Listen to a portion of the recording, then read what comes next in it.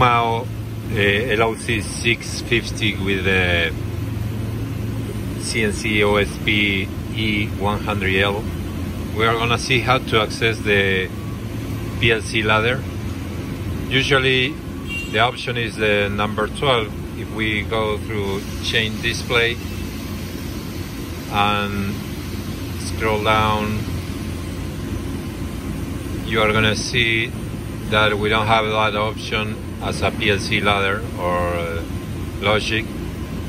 So we need to enter to change mode, PLC control mode.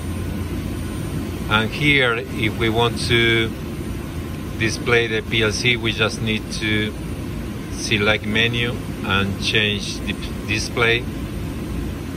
And now we have the PLC ladder monitor and display, PLC data display, and the PLC trace option. So another option or feature that you have, if you go through change mode in PLC control mode, is to set or enter the password. Here the password is CHG. Oh, sorry, I had to first set and enter CHGCOND.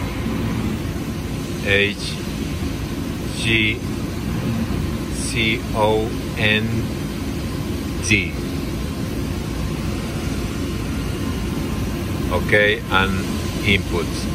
So here we have the control mode is running mode now.